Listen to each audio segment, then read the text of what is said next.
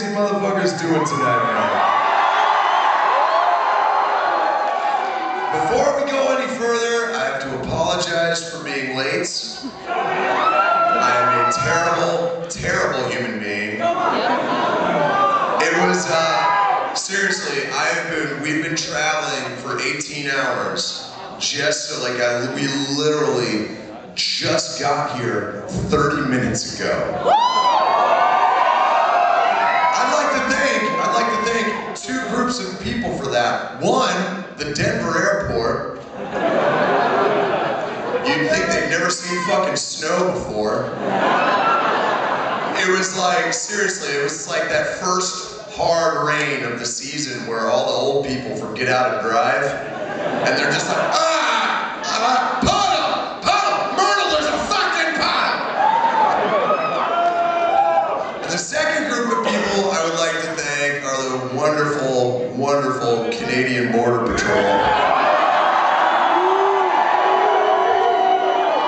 Man, I've been coming to this country for fucking 12 years now, and they have never let me down. They're just like, so you got a show tonight? I'm gonna have to ask you to sit over here. Welcome to Canada! Do you have any idea how long this is gonna take? Oh, no, we don't. We have several pieces of paper that need to be filled out right now. In triplicate. And then we have to fax a copy of that to your grandmother. But motherfuckers, I'm here.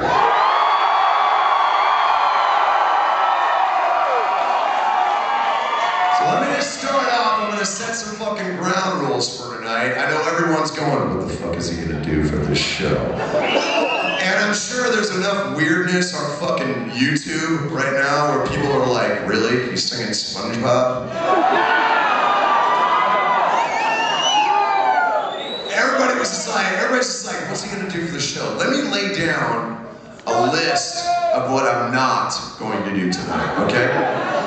First of all, and this is most fucking important, there will be no nudity whatsoever. You can go ahead and get that out of your system now. It's not gonna change a fucking thing. I look like a sack full of warm liquid. With rogue hair just grown out of it. I have patches of hair on my body that look like Fidel Castro. Figure that out. I'm like in the mirror just going, what the fuck is that? It looks like a collage of Godzilla fighting King Kong. And I didn't ask for that. Not once. So yes, there will be no nudity, and trust me, it's better for all of us. It's very brutal. Two, there will be little or no dancing. Now shut the fuck up with that. I dance now, we were just at a fucking party and I started to kind of get into it. And I realized that I look like Elaine from Seinfeld. I look like I've been shot with an arrow. Several, actually.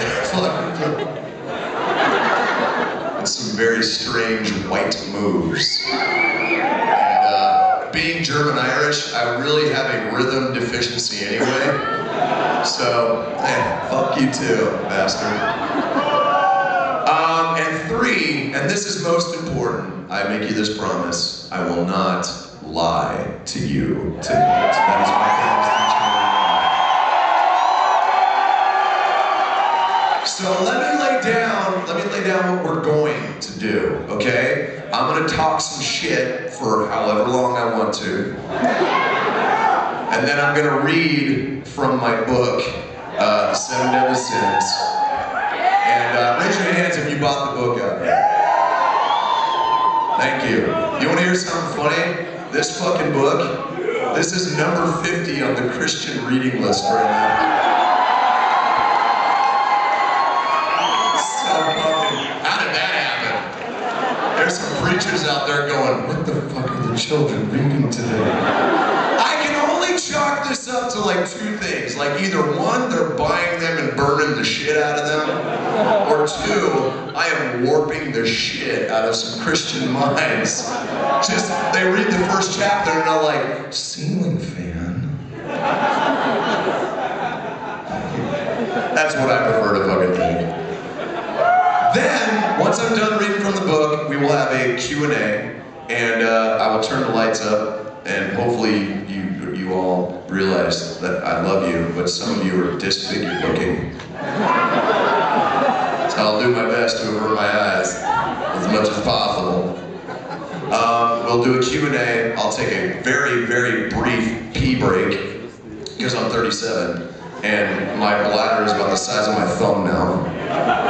It's awesome. There's another one they don't fucking hip you to in fucking kindergarten. It's like, oh yeah, by the way, once you're almost 40, you're gonna piss every 15 minutes. Welcome to life. Yeah, it sucks. So I'm gonna do that, and then I'm gonna come back out, I'm gonna grab one of those guitars, and then we're gonna sing the rest of the night away. Is that okay with you?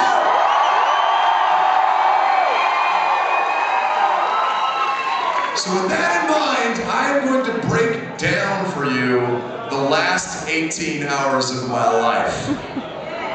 It wasn't pretty. I woke up, we had a charity benefit in Los Angeles, California for Drop in the Bucket, which is a charity organization that builds wells, that digs wells actually, for families in Rwanda, Uganda, basically in Africa, for people who have to walk miles to get water. And, oh please, thank you. There was a sense of irony, though, in the fact that we were holding this charity in Los Angeles, one of the most soulless fucking cities on the planet. And right out of the gate, I gotta be honest, like for 24 fucking hours, people were hitting us up. Hey, can I get on the guest list? It's a fucking charity event, you soulless cunt. Are you serious? No! Yeah, you can be on this. You can be on the guest list, but we're gonna charge you triple. Fuck you. So we get down there, and like there's people coming in, there's people coming in, there's people coming in. Now we had flown from Indianapolis just to get there the day before, so I'm fucking shot as it is. I'm just like, can't feel my face. Like it's just a bad fucking day for Roy Taylor. But then I remembered, it's like, oh yeah, I get to jam with Scotty and Dave Lombardo and John 5. And fuck, life rules, you know? We got on stage. Now, backstage, you would think, being a charity event, it wouldn't be as messy as most fucking LA shows are, but it was equally messy. There were these pair of women that just kind of wandered through the VIP area.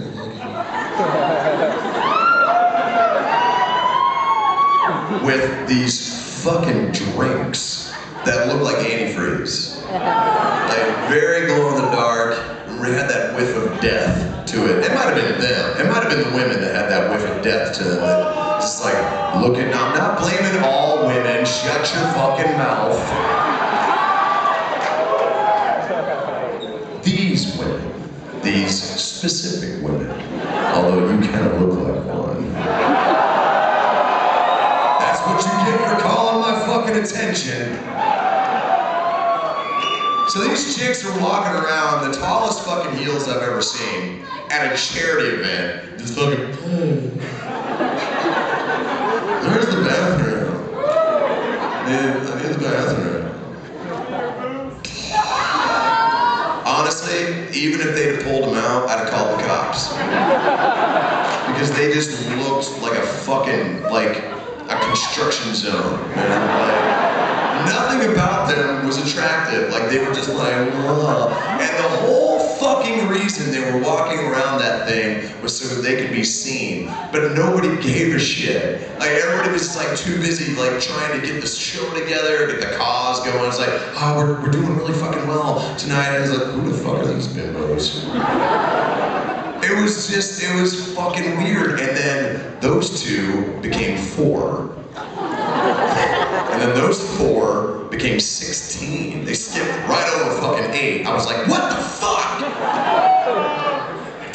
I turned to Henry Rollins, I was like, dude, the house is haunted. It's getting really, really fucking douchey out there, and I don't know how to feel about it. And Henry, without even missing a beat, he just goes, dude, just go on stage, do your thing. We're gonna avoid these chicks like Scud missiles. And I was like, he's so fucking intense, dude. He's the baddest motherfucker on the planet. So we go on, we play our show. It's fucking awesome. We fucked up like I fucked up 2 or 3 fucking things. We get done, we're bowing, and then I hear about the real shenanigans that happened behind the scenes. We had signed these posters to auction to raise money, right? Some asshole tries to steal one. Put it up. Oh yeah, boo! Show me your contempt! Well, we caught him. And then we put his ass fucking down is what we did, man. Well, I didn't. Do you require assistance, sir? You can be all right. I remember my first beer. It was awesome.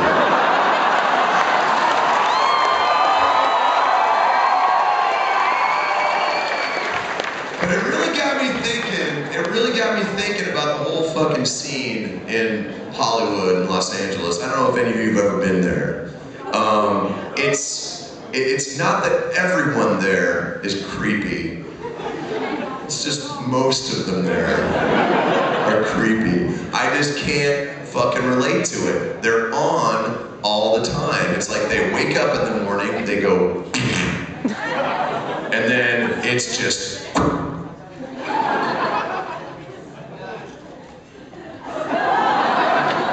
I swear to God, that's what they do. Even people who are just as misshapen as I am, they're just like, yeah, a fucking big deal. What, my own security business?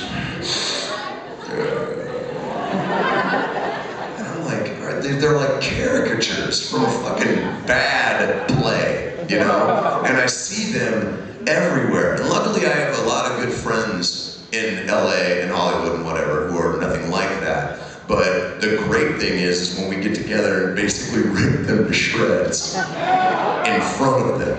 And they're not intelligent enough to get the jokes. It's fantastic. We're just like looking at this dude going, wow, really, comb over. Good call. You smell like a car accident. You be all right? You're not driving tonight, are you? Oh, you are? Good luck, buddy. You want to talk about playing Russian roulette with a fucking automobile?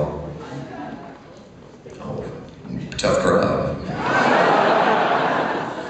So it got me thinking why people are like that, and it really comes down to envy, which is tonight's topic that I will be reading from the book. Envy, which, if you think